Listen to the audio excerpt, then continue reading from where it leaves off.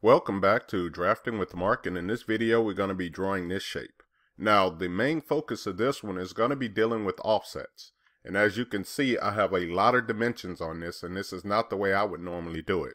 But in this video I'm going to show you how I would probably create this, and then I will make a separate video when I dimension this showing you how I would exactly dimension it, right? Most of these dimensions are correct, but the way I would do it, I would not have this dimensions on it. So let's go ahead and get started.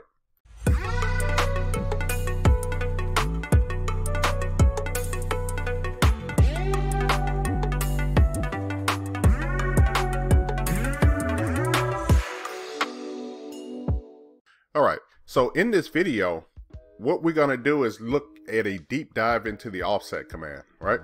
You see that I have a center line here, and I'm going to go ahead and highlight what that radius is, and it's telling me that it is 80, right? The next one I need to know is going to be the 92 and the 100. And the reason I'm only highlighting these three is because the other two are just variances of it, right? So how do I figure out what this thickness is between here? Well, I have a few different ways of how I can do that. The first way is that I can take this outside radius, and you see that that outside radius is measured at 20, minus this inside radius, and that should give me a distance of 8. Exact same number through all of these, right? So that tells me that the difference between here and here should be 8, which is the 100, and the 92, which it is. What about figuring out what's the distance between this center line here and here? Well, you can look at this, and that tells me that the radius. So this 80 should be 80 plus 12, right? Because that's that radius, should give me that 92, which it does. And likewise, if I wanted to create and figure out how far this angle is, I would take the 80, and then I would add it to what this radius is here, which is sitting at 20, and that's how we get the 100. So that tells me that I can use the offset command and be really successful and alleviate a lot of this stress. So just doing the little math up in the front is going to help us out a whole lot. All right, let's jump over to AutoCAD. Let's go ahead and take care of our normal housekeeping here. We're going to go ahead and turn our grid off. Let's go ahead and turn the ortho on, and then I'm just going to check what running O snaps that I have turned on, and these are going to be the ones that I'm going to use. Alright, the next thing I'm going to do is I'm going to start off by creating my circle that has a diameter of 60, right? So let's start with circle, center diameter.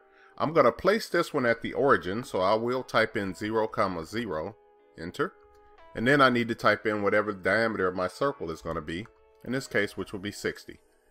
Let's go ahead and center this. So I'm just going to hit the extent, and then I'm going to scroll out a little bit. Alright, next I'm going to create that circle that's right on the inside of that, and that has a diameter of 40. So I'm going to go back to circle, center diameter. I'm going to type in 0, 0, and then I'm going to type in the diameter, in this case, which is 40. Just make sure that you're hitting enter after each one of these commands. So if this is your first time using AutoCAD, you're going to always have to hit enter to invoke or tell AutoCAD you're ready to go to the next step. Alright, I'm just going to move this down, and now I'm going to create a circle that's located here above it.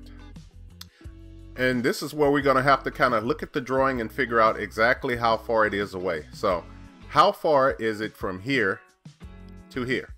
Well, if you're kind of looking at that center line there, that's going to be your tail to tell you how far you need to go. So the distance from this center point to this center point, or even from this distance from this center point to here, should be 80. So that tells me how far I need to go.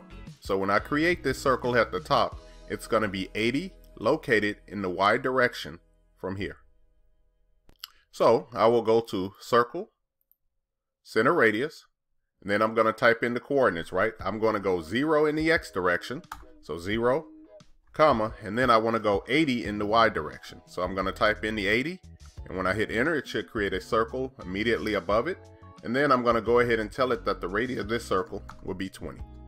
Alright, I'm not going to put the other circle on the inside just so I can show you some effective things to do with the offset command.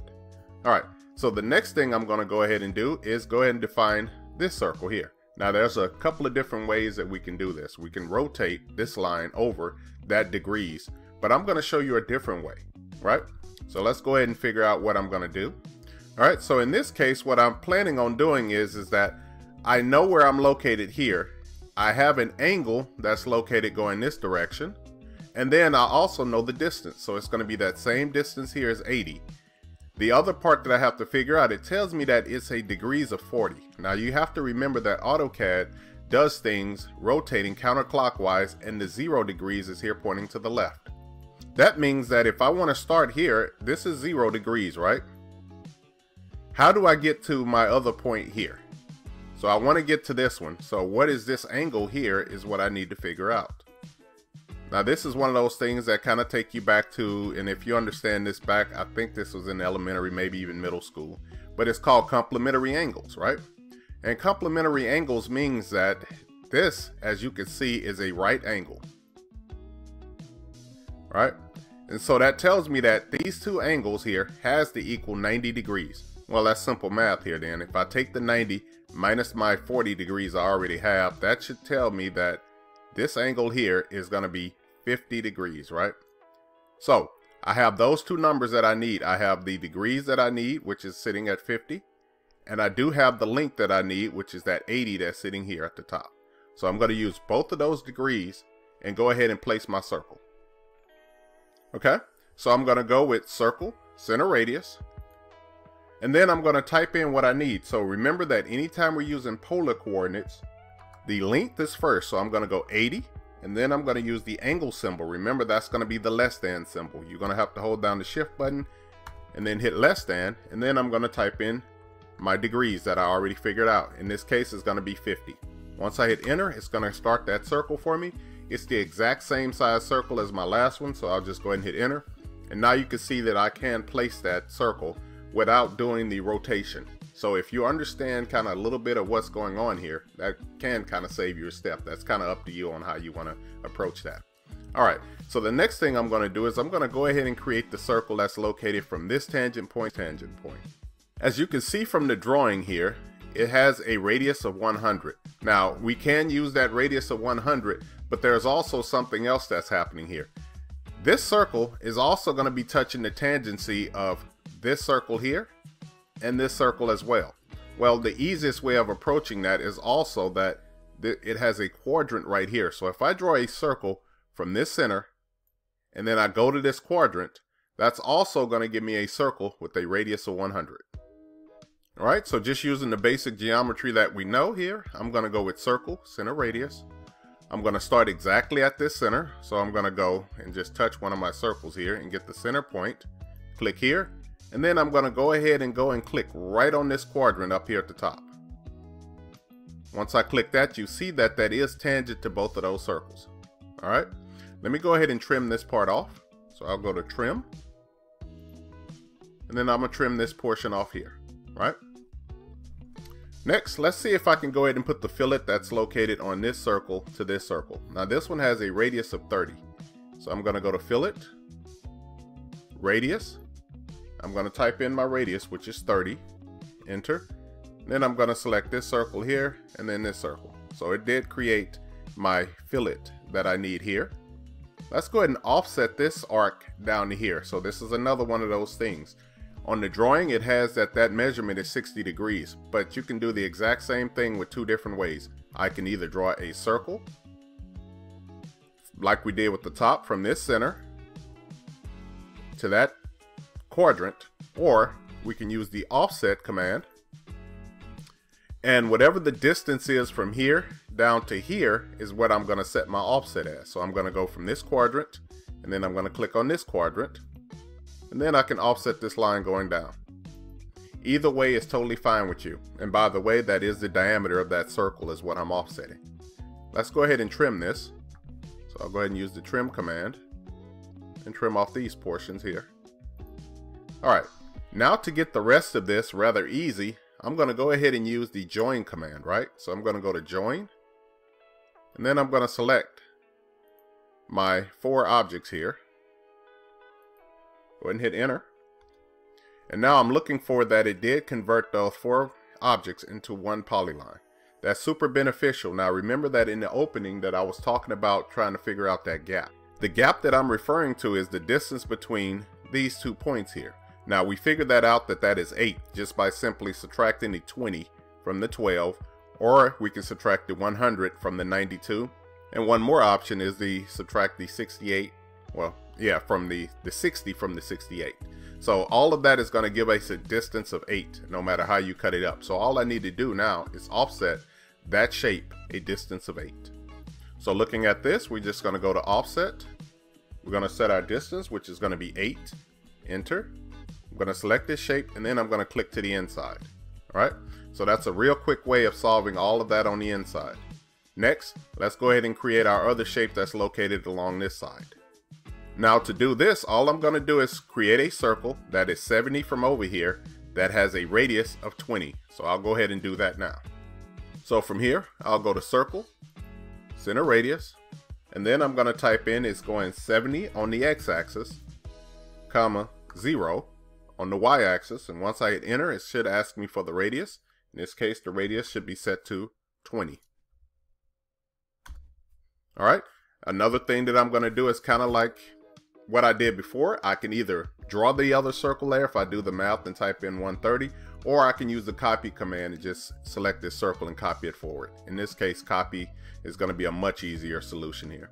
I can also use grips. So if this is one of those things that you want to kind of accelerate your keystrokes here, I can select this circle, select this center grip here, select the word copy on my command line, and aim this direction and just type in 60.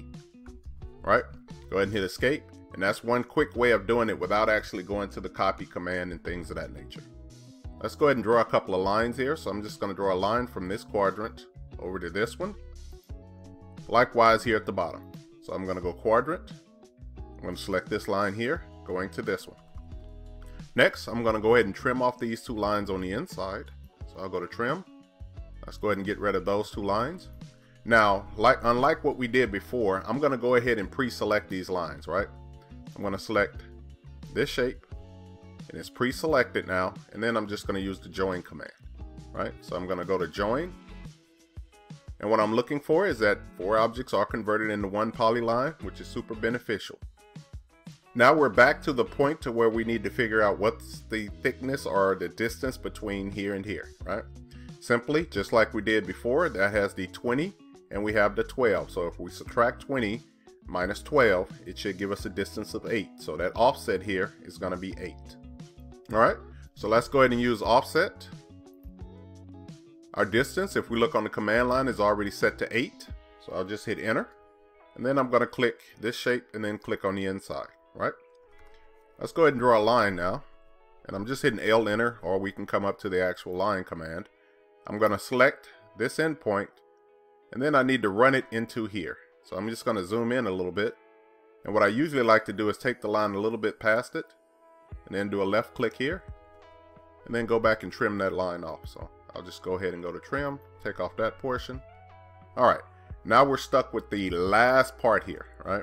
And this is going to be one of those things that I'm going to show you another little option here inside of the trim command. So I'm going to go to, sorry, not the trim command, inside of the fillet command. I'm going to go to fillet. I'm going to set my radius, which in this case is going to be 30. Go ahead and hit enter, and watch what happens when I select this arc and then this one. You see how it's giving me a shape that looks like this? That's not the solution that I'm looking for here, right? So let's go ahead and undo this. And then I'm going to go back to the fillet command. I'm going to go to radius. I'm going to set it to 30, so it is 30. And now another function that I'm going to add here is going to be the trim option. So I'm going to go to trim, and then I'm going to set this to no trim. And when I do that, it's going to allow me to go here to here without trimming off that portion. Now the only problem that you have with this is the next time you use the fillet command, it's going to be stuck to no trim. So the way I like to remedy that is that I'll go immediately back to the fillet command. I'll go to trim, and then I'll tell it to trim, and then I'll just hit enter. So the next time I come back to this command, my trim will be turned on, right? Let me kind of zoom the extent to this a little bit and zoom out. And now you can see that we have completed this, you know, and I kind of made sure that I tried to explain every step that I went through with this, as well as giving you some blueprint reading or some kind of ways of calculating some of this stuff. And hopefully this kind of explained it and helped you better understand how to use the fillet command. So if you like doing these videos, or maybe there's something that I didn't explain right, please leave me a comment And also tell me about the black background, if you're liking that, or do I need to switch back to the white background? I would like to hear from you. Okay, so thank you for watching this one, and until the next video, I'll see you then.